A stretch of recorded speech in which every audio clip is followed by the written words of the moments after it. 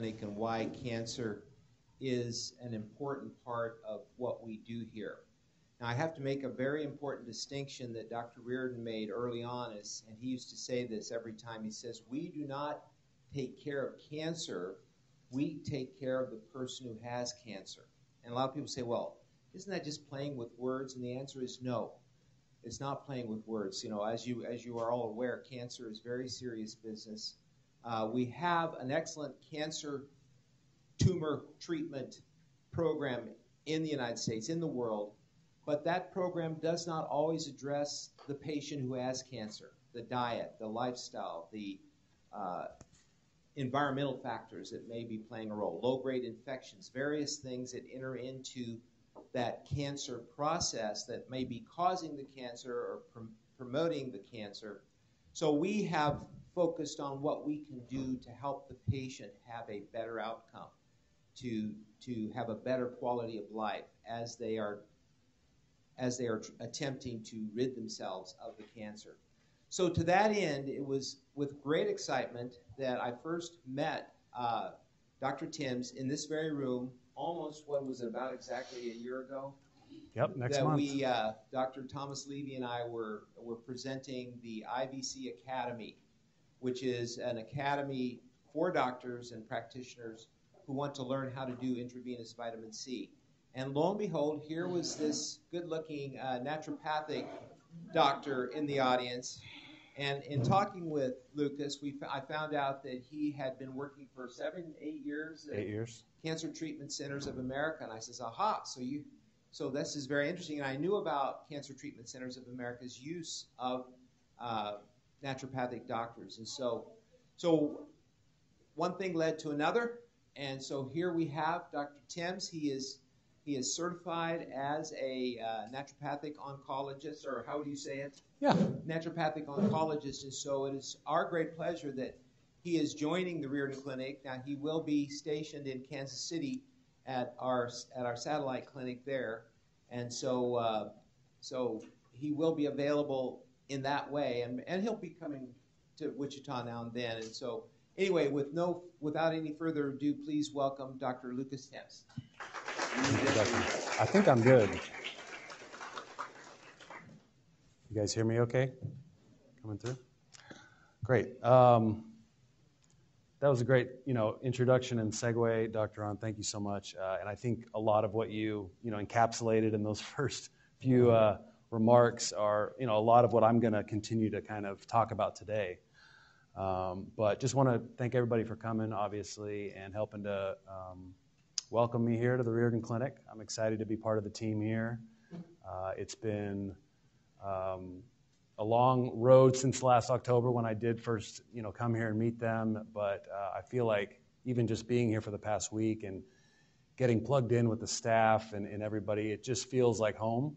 I'm really fortunate to be part of the team here, and so I'm just looking forward to starting to see patients. And I think I was talking with someone earlier. It's been almost 2 months since I've actually had a one-on-one patient, a contact, and so I'm itching to kind of get back to that because that's really where my passion's at, is just those one-on-one interactions and working with the patients directly. So, but I thought today would be good just to sort of give you guys a look at where I've been with my training, what naturopathic oncology is all about, and then we can kind of parlay that into lots of questions and discussion.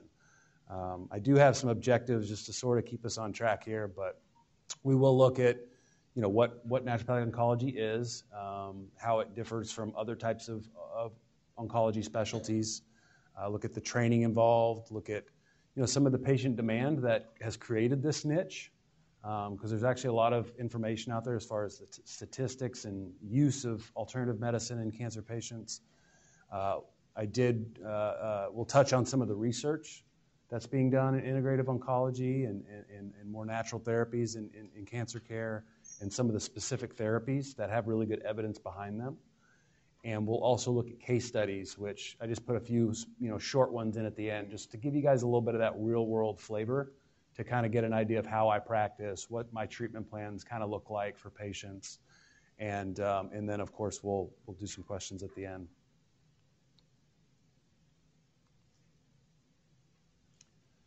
So kind of take a step back first. I always think of naturopathic medicine as a specialty in and of itself, right? When you look at the large framework of our medical model, you have all these specialists, and it makes sense that you have someone at the doctor level that does have specialty or specialty training in the application of natural therapies, right? That's really what naturopathic medicine is all about.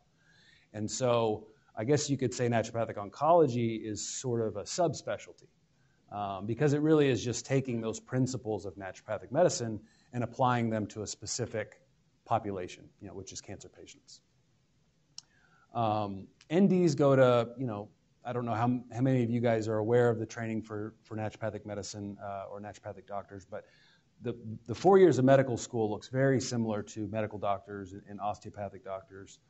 We go through 2 years of basic sciences, 2 years of clinical sciences, and where we differ is that towards the last couple of years, they start to weave in more of the introduction to natural therapies, like supplements and vitamins and nutrition, diet therapies, Chinese medicine, acupuncture, homeopathy. There's a lot of different modalities that are kind of covered under that umbrella.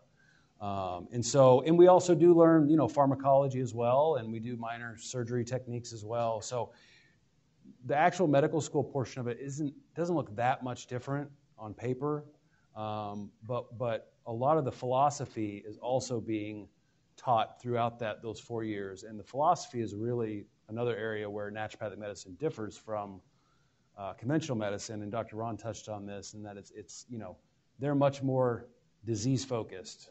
And the naturopathic approach and the Riordan approach as well is much more patient-focused.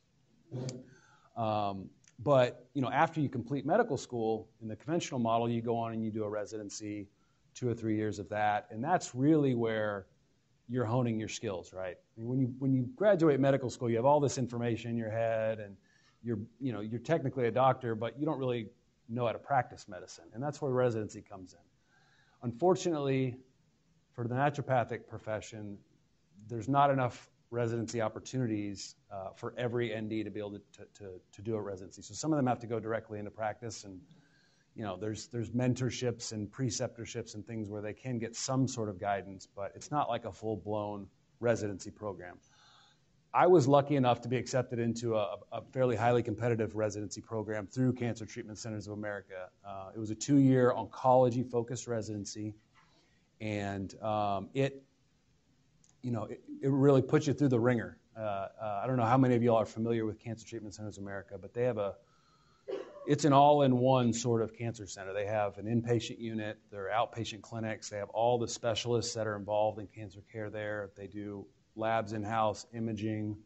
So I got a chance to spend time with all of these different facets of care, not just the naturopathic side, during my residency. And it really has helped to shape the way that I view oncology and more so integrative oncology and the collaboration between all the different fields, because you really need it. It takes a really good multidisciplinary team, I think, to do cancer care the right way. And CTCA is really great at that, and I was blessed to be able to go through that training. So that set me up to become specialized in oncology. We'll see on the next slide, there's some other avenues you can go through to sit for that board certification, but the easiest way is to do one of those oncology-focused residencies.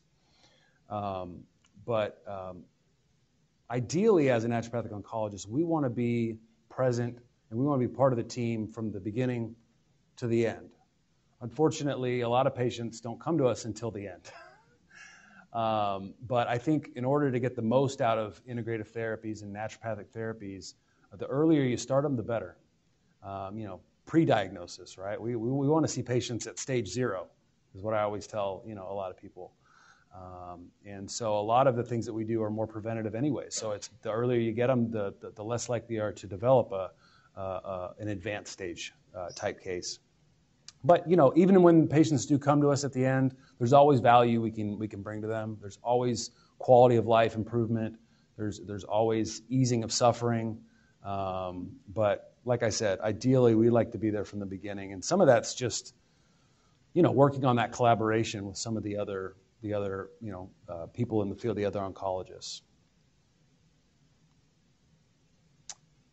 So here's, the training that I talked about. So here's the residency option that I did. Or the other option is if you didn't get into a residency or didn't do a residency is to, you have to have been in practice for 5 years, seeing a certain amount of, patient contact hours specific to oncology.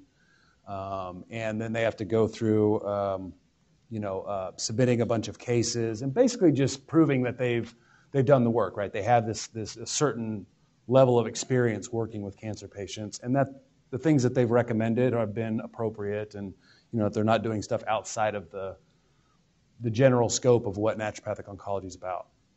And then, those two options, if you get through that, you sit for a board exam, and if you pass, then of course you're awarded this board certification. It's a recertification every 10 years, so I'm already thinking about my recertification I got to do in 2024, I guess it'll be. Not looking forward to that. But it's good because it keeps people current on what's going on in the profession. It's not like you just take the exam and then, you're certified for life.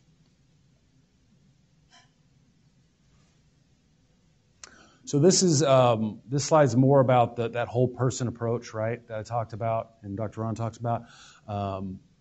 We have several principles of naturopathic medicine, but some of them that really stand out in terms of cancer care are, this idea that all systems can't be separated, right? Mind, body, spirit, and the environment. This one oftentimes gets left out. A lot of people just say the mind, body, and soul, mind, body, and spirit, but the environment is so crucial, and especially when it comes to cancer.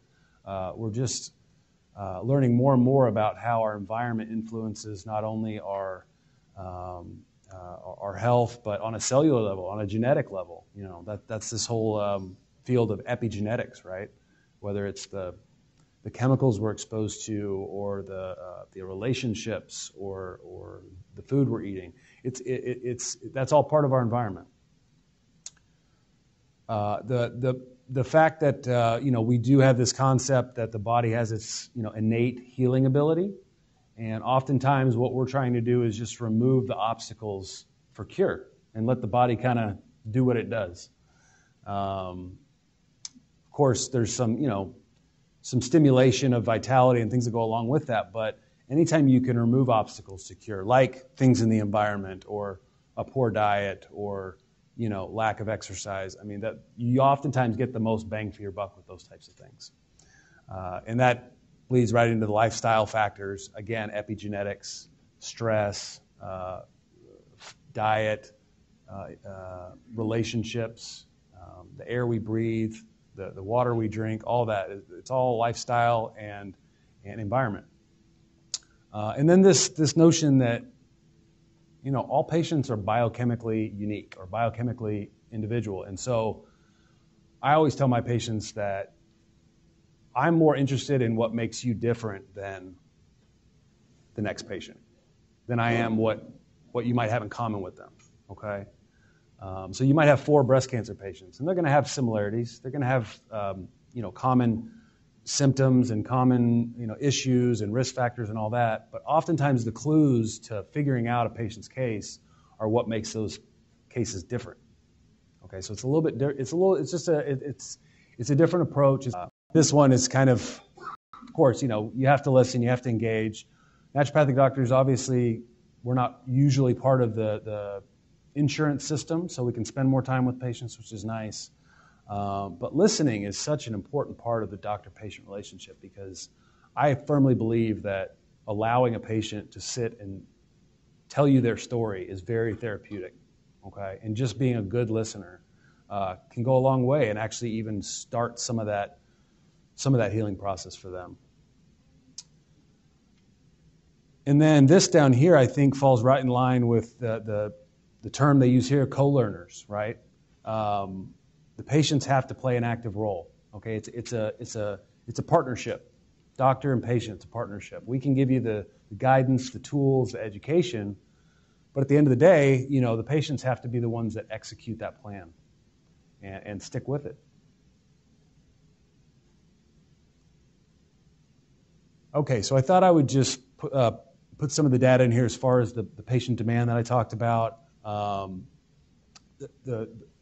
central theme is that cancer patients specifically have been shown to be very heavy users of complementary and alternative medicine. And that can create, it's a good thing, but at the same time, I think a lot of patients aren't doing it in a structured or guided way, working alongside a professional like myself or someone who has knowledge in how to apply natural therapies to cancer care. And so there's this hole where patients are utilizing natural therapies. They may have just read about it on the internet, or a well-meaning friend or family recommended it. They're not always sharing that information with their oncologist or their primary care doctor. Sometimes they're fearful that there might be, backlash from them, or they're ashamed. I don't know. And sometimes the doctors, they don't want to talk about it, so the patients don't want to discuss it. And so it just has created a real gap in care, I think, when it comes to patients getting good, solid, evidence-based recommendations as far as how to utilize natural therapies. Because the last thing we want are patients trying to doctor themselves with this stuff. There's a lot of stuff that patients can learn and put into use on their own, especially when it comes to more lifestyle factors. But anytime you're doing, high-dose herbs, high-dose vitamins, high-dose supplements, especially if you're going through cancer treatment, some of those things might cause interference with some drugs, might cause interference with chemotherapy. You might not be taking, or you may be taking too high of a dose. You may have other comorbid conditions which would not be a good setup for using certain types of supplements. There's obviously a real need for this. And the oncologists I've worked with over the years at CTCA, they absolutely get this. When you show them, statistics, and then they start to see the importance of having someone on their team that can deal with this type of stuff with their patients, they get on board really quickly. And even the ones that were, absolutely no, I don't want anything to do with natural medicine, and it's witchcraft, whatever. They're sometimes the ones that become the biggest supporters once they actually get on board with what we do. And frankly, their patients do better. So why wouldn't they want us on board? They have fewer side effects. They have better quality of life.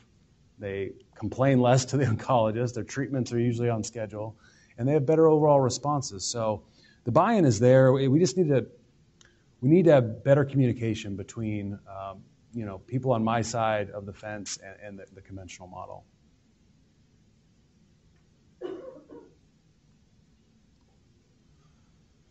So again, just another big survey of showing the overwhelming numbers of patients that use CAM therapies during treatment. And again, this survey is looking more at the attitudes and practice of the oncologist side. They're not trained in this stuff, right? They don't have the experience, and I think a lot of them will just kind of poo-poo a lot of it because they don't want to sound uneducated, right, to their patients. And so I think when you break that down and when you have someone else to field those questions and the oncologists aren't getting that on their plate, it just makes for a much better patient experience too, because oftentimes the patients want to discuss that stuff with somebody, and if they're not getting their questions answered, they don't feel like all facets of their care is being addressed. So again, just making a strong case for the collaborative effort between integrative oncology practitioners and conventional medicine. So research.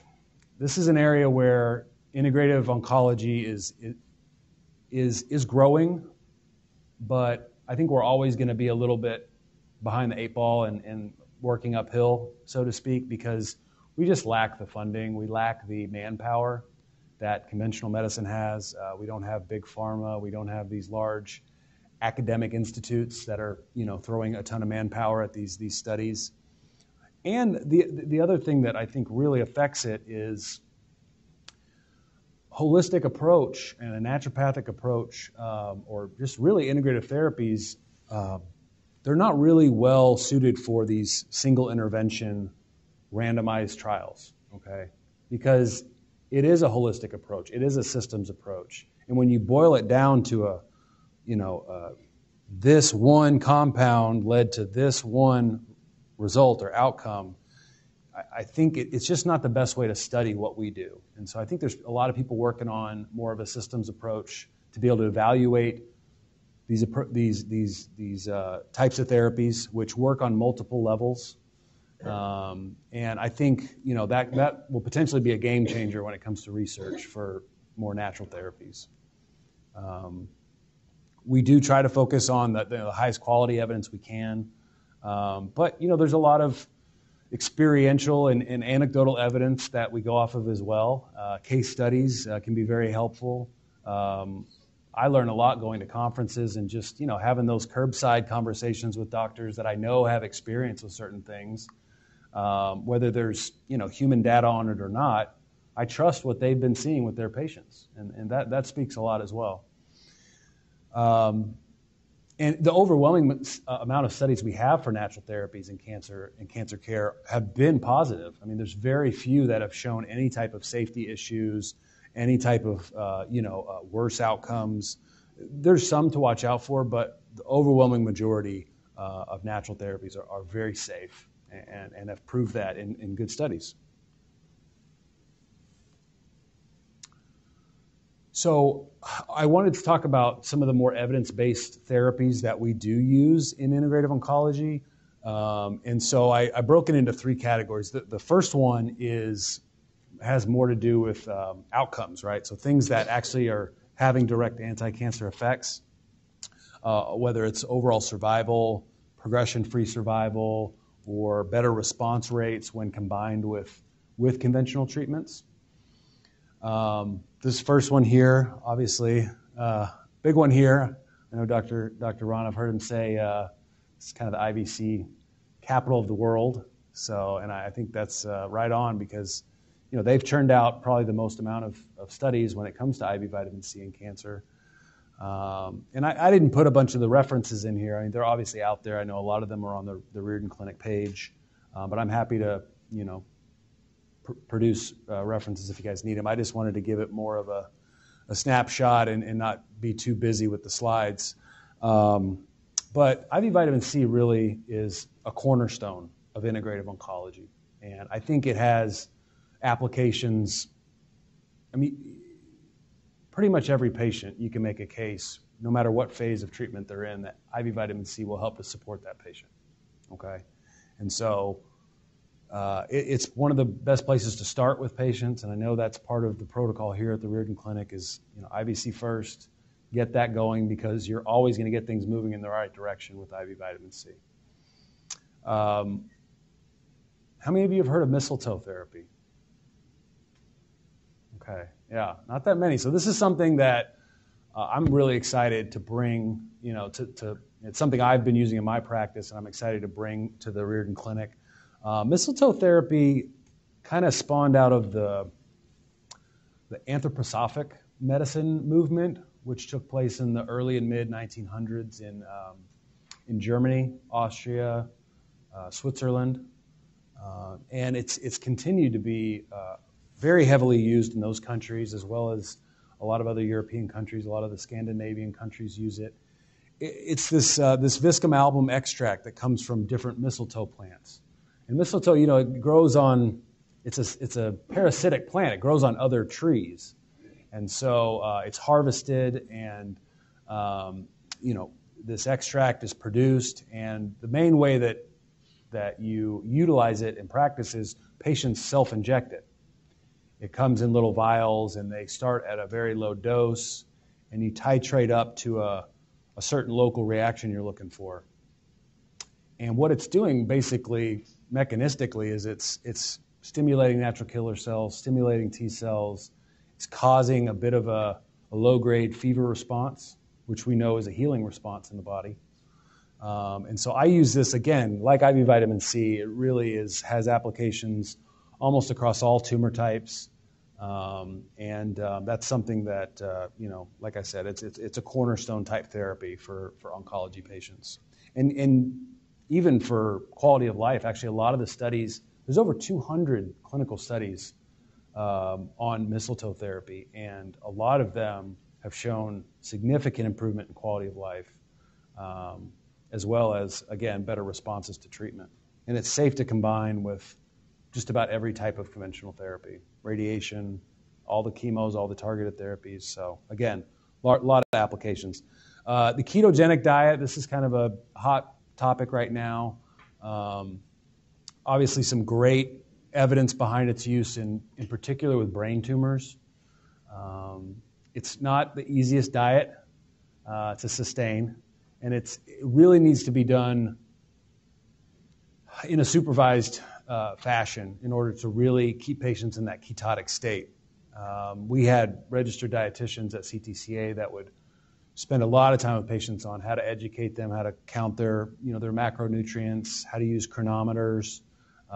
Because if you're kind of, if you're not full-blown in that ketotic state, you're not really getting the benefits of the diet. And so it's more of a medical therapy than it is a diet. But I think that there's applications for that beyond just brain tumors, and I use it with a lot of patients.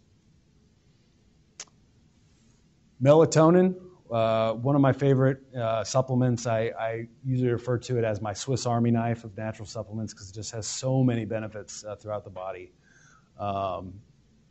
Anti-cancer effects through the immune system, detoxification, sleep. Obviously, most people know it as sleep support. Helps with mood regulation.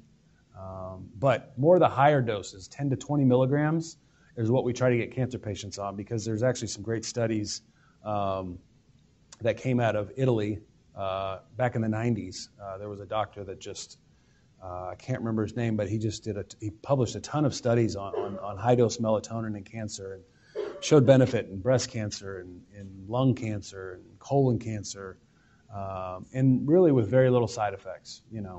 Some patients get some funky dreams, but if you kind of start slow and titrate the dose up, usually you can avoid that. Vitamin D, obviously, this is something we're testing all of our patients for.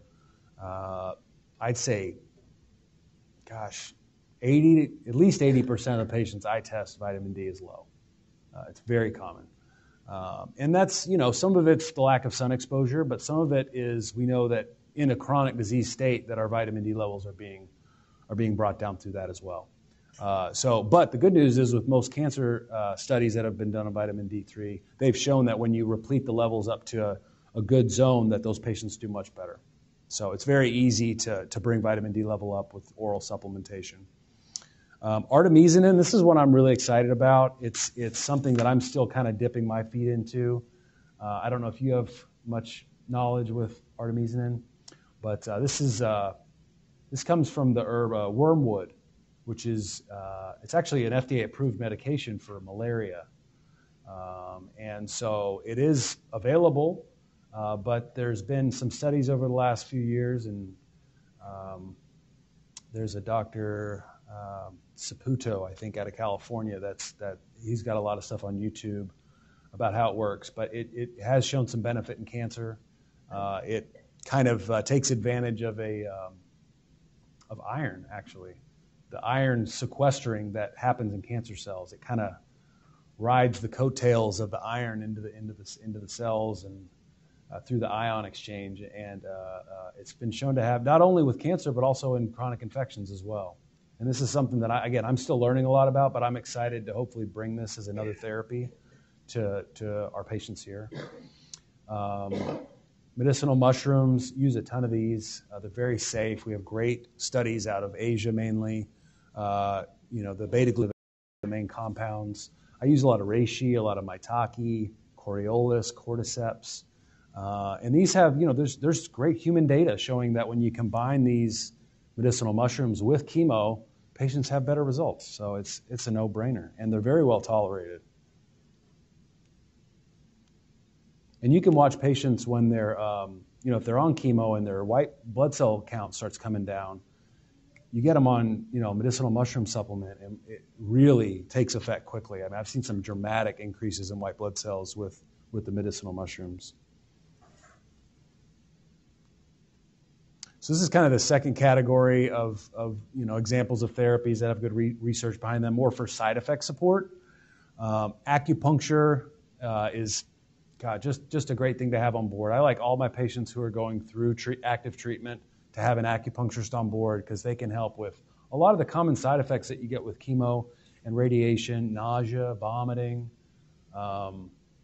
pain, anxiety, sleep issues. I mean, it's a whole system of medicine in and of itself. So, but it's very safe, and there's great studies that have been done, large-scale studies that have been done on acupuncture supporting cancer patients during treatment. Ginseng, I use a lot of that for cancer-related fatigue. There's good studies behind that at a Mayo Clinic. Exercise is really,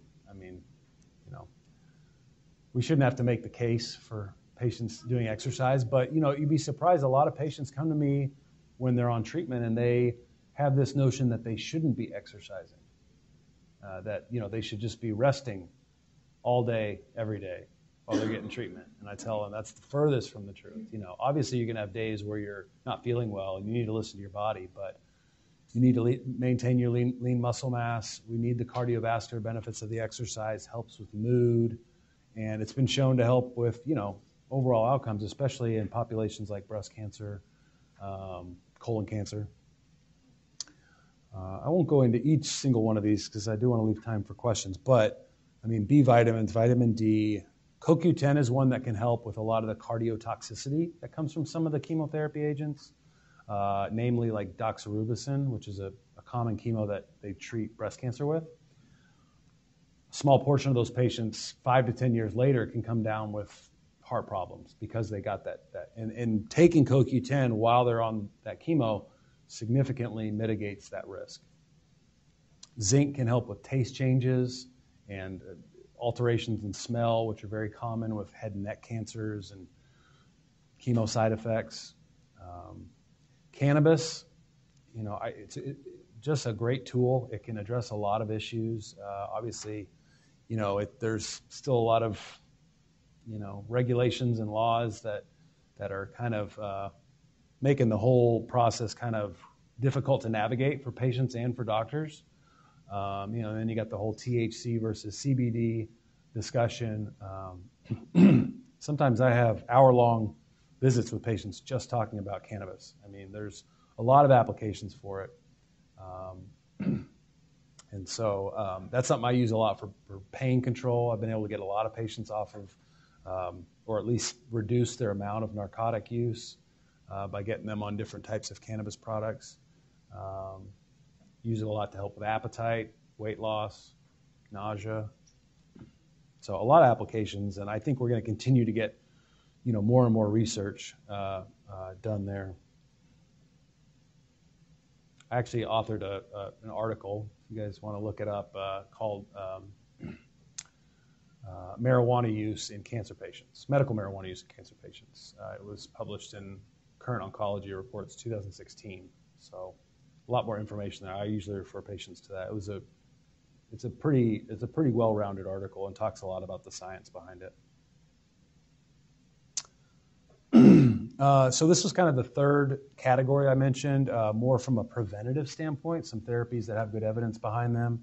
Curcumin, boy, I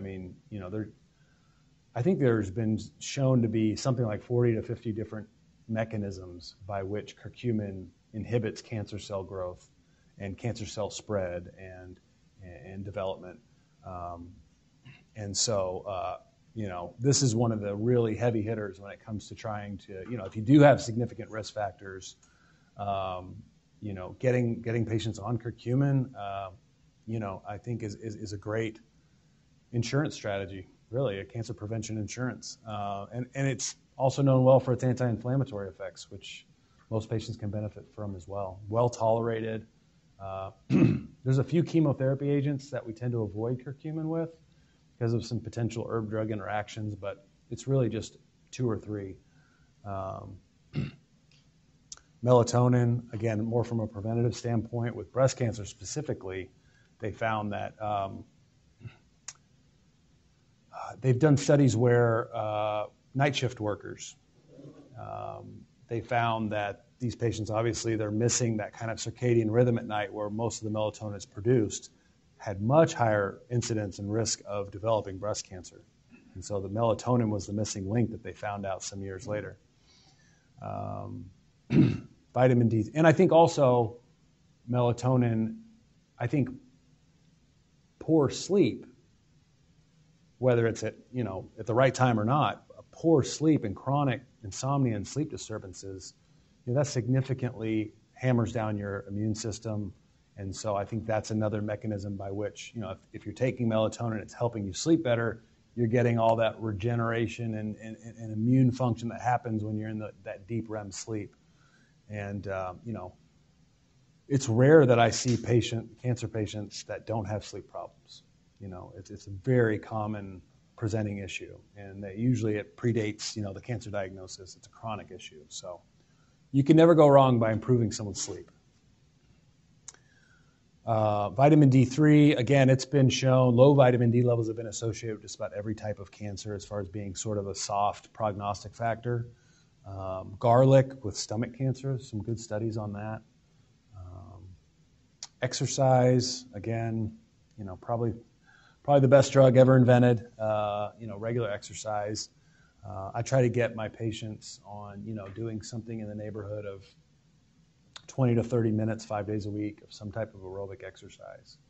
A lot of patients will come to me and say, well, I work all day and I'm just, I have a very laborious job and unfortunately, you only really get the benefits of exercise when it's a continuously elevated heart rate. So most patients at work, they're doing strenuous activity, but it's start and stop. It's not a continuous 20 to 30 minutes of that work. So exercise really is different than just activity on the job. Reducing toxic exposure, this really doesn't get talked about enough, I don't think, especially with cancer, because there's just, this chemical soup that we're all exposed to now. Anything you can do to, whether it's just trying to eat more organic, reducing, your exposure to plastics and plasticizers, particularly soft plastics, parabens and phthalates, which are in a lot of beauty products, a lot of household cleaners. You just, whatever you can do to reduce that load, because, we can't live in a bubble, unfortunately, but reducing exposure, I think, really can help. Can be a preventative strategy for a lot of different types of cancers. Dietary measures, we've had some good studies showing that reduced animal protein intake is huge for preventing certain types of cancer. Increased fiber and fatty acid intake, and then avoidance of processed foods, processed sugars. Those are kind of what we can kind of on a consensus level say are like the hallmarks of a diet approach for cancer. That said, everybody's diet really, should be individualized for them. We do some food allergy testing, and it's always nice to know if there's a particular type of food that's causing a lot of inflammation in patients. But just from a kind of a general standpoint, these are some of the things that have been shown through good research to stand out. And then lifestyle modifications. Stress reduction is huge, huge. Stress is always that wild card when it comes to not only cancer, but chronic disease. Sometimes that's the part that, doesn't get addressed. And that's, I think, why a lot of patients maybe don't have the best outcomes that they hope for. Because stress leads to chronic inflammation, leads to hormone imbalance, poor sleep, you name it. So whatever you can do, whether it's if your stress reduction is exercise or meditation or being in nature, you got to have something that you're doing on a regular basis to unplug. Okay, so we got 2 quick case studies, and we should have some time for questions. Everybody hanging in there? Good. So again, I didn't go into an elaborate case report or anything, but I just wanted to give you guys a feel for some of these types of patient situations and what I might recommend. And this is a very abbreviated version, but first one, we have 63-year-old male with stage 3 colorectal cancer. So stage 3 means it's started in the colon somewhere, and then it spread to some of the lymph nodes around the colon, but it hasn't spread to any distant sites of, any distant organs, not in the liver, lungs, brain, bones. And so he's undergoing chemoradiation. So usually this is a pretty standard treatment for a stage 3 colorectal cancer patient. They receive an oral type of chemo called capecitabine or Xeloda, and it can cause a lot of side effects. Past medical history, high blood pressure, high cholesterol, arthritis. Signs and symptoms when he presented: weight loss, significant weight loss, loose stools, sleep disturbances, joint pain from the osteo, and fatigue. We looked at some of his lab work and showed low vitamin D and low iron.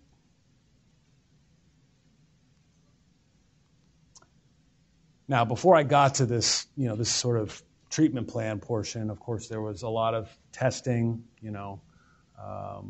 I always say, when it comes to labs and nutrient testing, you don't guess, test, right? You don't want to just be guessing because everybody's different. It goes back to that biochemical uniqueness, right, that we mentioned earlier. And so you want to see where those deficiencies are. There's other tests sometimes that we look at, like circulating tumor cells, nagalase, these other markers that a lot of conventional oncologists don't use, but they give us a real idea of where the patient's immune system's at the level of inflammation that they're dealing with, and actually what's going on in real time with circulating tumor stem cells. So for this patient, recommended IV vitamin C 2 to 3 times per week while they're going through their treatments. Obviously, you titrate it up to tolerance. Mistletoe. You'll see a lot of these things are, from my previous slides, but these really are, a lot of the things I use. We start them on mistletoe, and every other day they do an injection, and they, again, titrate that up. Replete the vitamin D and iron. That helped immensely with his energy level, to be honest, and his mood. A probiotic helps. A big side effect of the chemoradiation he was going through was diarrhea, because the radiation's being directly focused onto the colon, obviously the lower end of the colon there, so that can cause a lot of, you almost get like a sunburn in your rectum there, which can be quite uncomfortable and cause a lot of loose stools. Fish oil, of course, with his history of high blood pressure, high cholesterol, arthritis, the omega-3 fatty acids are definitely need to be on board. Melatonin, both for the sleep support and for the anti-cancer benefits, the immune support. Got him set up with our acupuncturist. Cannabis really helped him with his appetite and his pain. Got him doing some gentle exercise, working up to that 20-30 minutes a week, or 20-30 minutes a day, 5 days a week of just, brisk walking. It doesn't have to be anything crazy. You don't have to be doing boot camp. It's just moving. Stress reduction, and then again, a high fiber, avoidance of red meat, and daily tree nuts. There was actually a great study that came out it's probably 2 years now, but in colorectal cancer survivors, they looked at, it was a large study too, like 500 or 600 patients. They looked at a lot of different things, but one of the things they found was that the patients who had a daily intake of tree nuts had nearly a 50% risk of recurrence, lower risk of recurrence than patients that didn't eat tree nuts. I mean, that's like, if that was a medication, you wouldn't hear the end of it, right? So my colorectal cancer patients, it's one of the first things I tell them, just get you a little handful of daily tree nuts, and you got to take advantage of that. I think it's mainly because of the essential fatty acids in that. Of course, there's lots of other nutrients. Selenium's big in tree nuts. So again, that's everything but peanuts, right? So, which aren't really nuts, they're legumes. So, yeah, so that was his kind of treatment plan. So that gives you an idea of kind of, something that might be kind of, and this is where we start, right? This isn't like I gave him this plan and then I was like, okay, well, good luck. This is always, being adjusted and tweaked depending on the different issues they're dealing with. And, obviously IV vitamin C and the mistletoe, you can get into more maintenance protocols once they've gone through a lot of their treatment.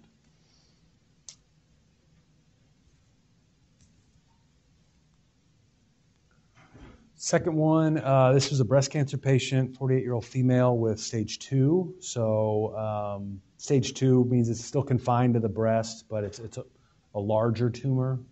Stage 1 is usually less than 2 to 3 centimeters. So stage 2 is just a larger tumor, but still confined to the breast. Hormone positive, so the ERPR, that's estrogen receptor, progesterone receptor positive, but HER2 negative. So when you hear the term triple negative breast cancer, that means all 3 of these markers are negative. And those are kind of the ones that tend to have worse overall survival because there's less things you can do to treat because we have drugs that block the estrogen and the progesterone. We have drugs that block the HER2. It's called Herceptin. So when you don't have any of those markers there, the conventional approach is mainly just chemotherapy. But for this lady, she did chemotherapy to start, neoadjuvant chemotherapy, which means the chemotherapy they do before surgery, which helps to shrink down the tumor, okay, so that they can get an easier resection, clear margins, and hopefully avoid having to do a mastectomy. And oftentimes the chemo does do a good job of shrinking down the tumor.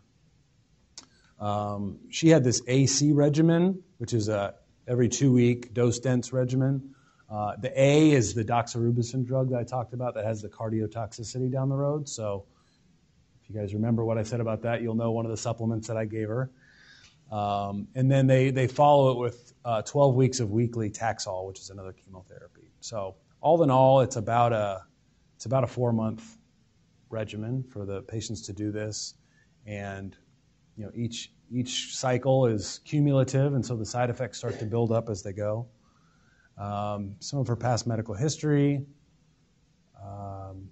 She had fatigue, alternating diarrhea, constipation, hot flashes, insomnia, anxiety, depression. Again, very common symptoms in cancer patients.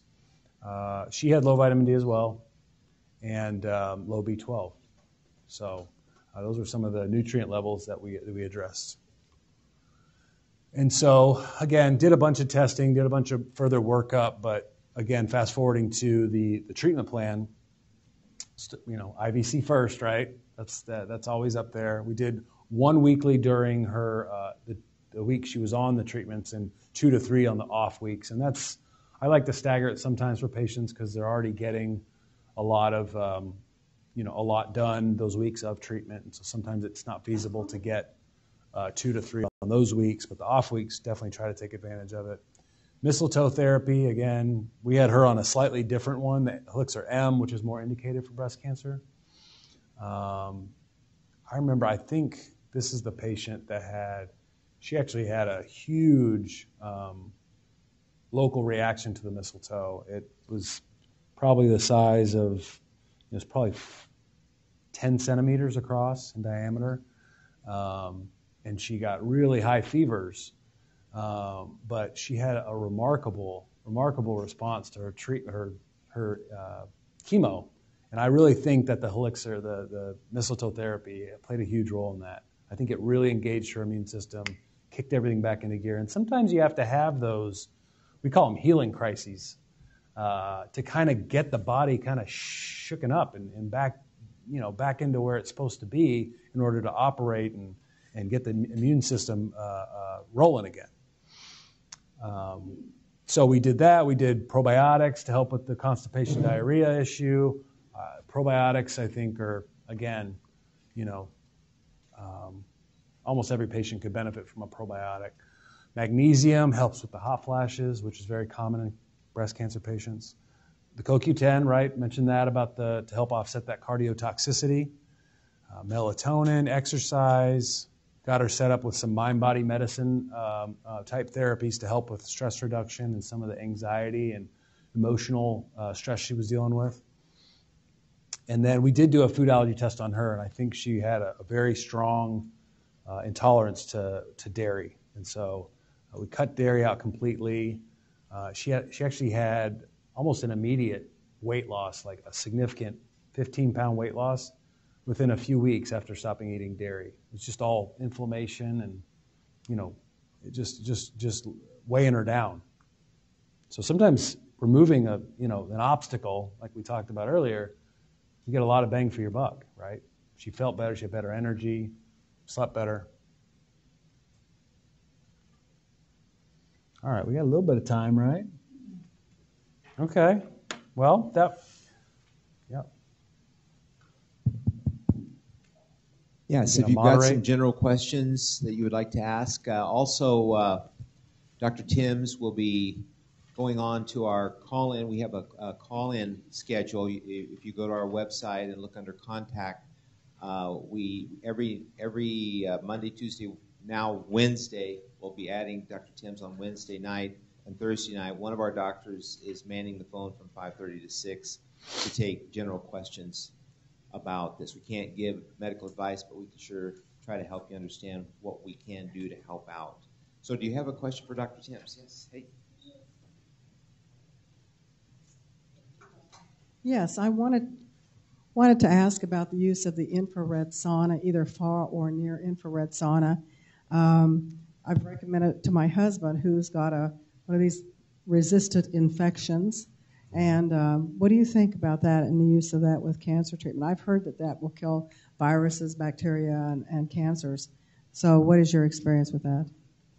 Yeah, so for the people that aren't in the room, I'll just repeat the question. She was asking about the use of infrared saunas and their benefits for cancer patients and other chronic conditions.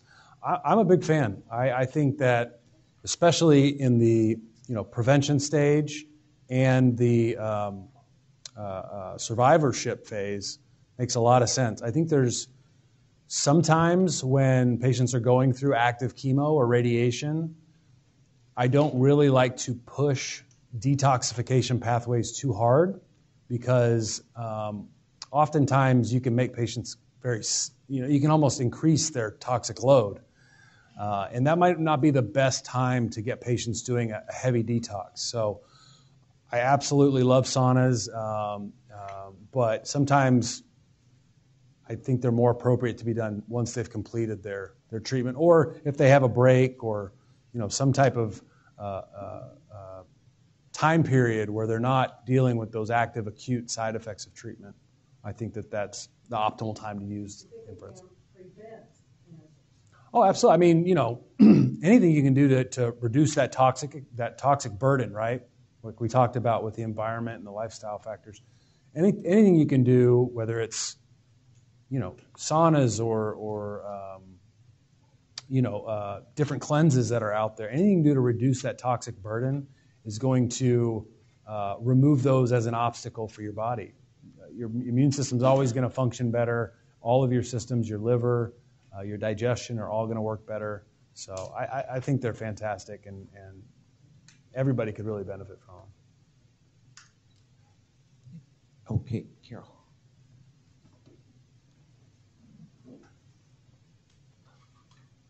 Dr. Timms, for a stage 4 breast cancer patient who is taking traditional therapies and yet wants to do and has been doing some supplementing from Riordan Clinic, what can she do now that she has started an extremely powerful cancer drug called Kisqali, which promises diarrhea?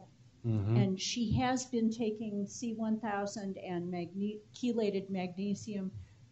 What can she do to keep her body going and not aggravate the diarrhea?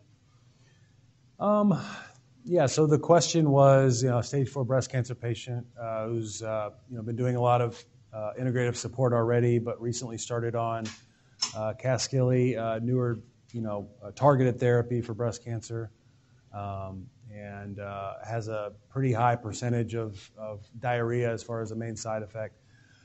I think there's lots of things that can help with diarrhea, lots of things that can help to fortify kind of the digestive system.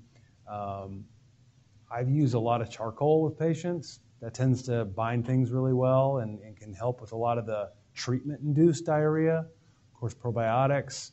L-glutamine powder is something that has a lot of usefulness for those types of issues. It's an amino acid that binds to pretty much all the enterocytes and can shut down some of those toxic type diarrhea syndromes.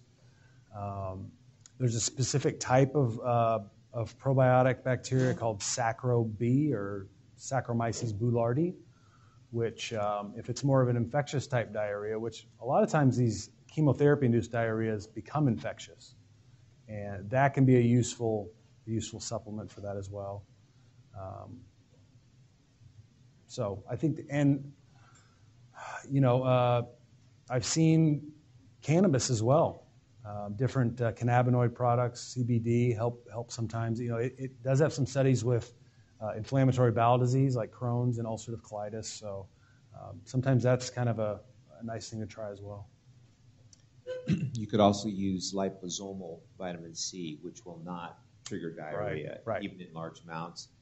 And now there's a Remag lotion. It's a magnesium lotion that you can put on the skin that you won't get any diarrhea and still get good absorption of magnesium. Yeah, great. One more question. Oops. He'll be around afterwards, too. I was just going to ask on the food allergy testing, what kind do you recommend since there's so many in different opinions?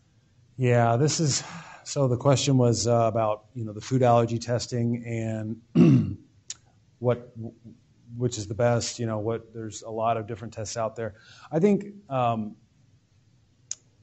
validity of a lot of the food allergy tests has been called into question.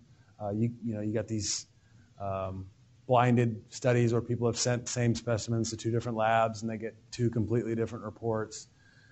Some of the methodology is different. I know the ALCAT system has been around a long time. But I think it's a tool. I don't live and die by the results that I see on food allergy testing. There's 3 or 4 that I've used. Immunolabs is one that I've tended to steer patients towards just because I've seen the most consistency. But again, it's not a perfect tool. It's something that can kind of get us started on the right path. And if something is I usually see with the really high red flag ones, like the +4s and the ones that are kind of off the roof, that those are usually pretty steady across the board. Those are usually reliable. It's more like the 2s and 3s where the patients are having some low-grade, response to, and sometimes those foods are just kind of noise. They're not really a problem. They're just maybe noise, and you don't really focus on those. But the old gold standard is to just do a 21-day elimination diet too, which it's not the easiest thing in the world to do. I've actually done it myself, so I can say that. But if you're worried about not getting the right results and taking foods out that you shouldn't, then that's something to fall back on as well. Let's give Dr. Timms a hand for a really nice presentation. Thank you, everyone, for coming.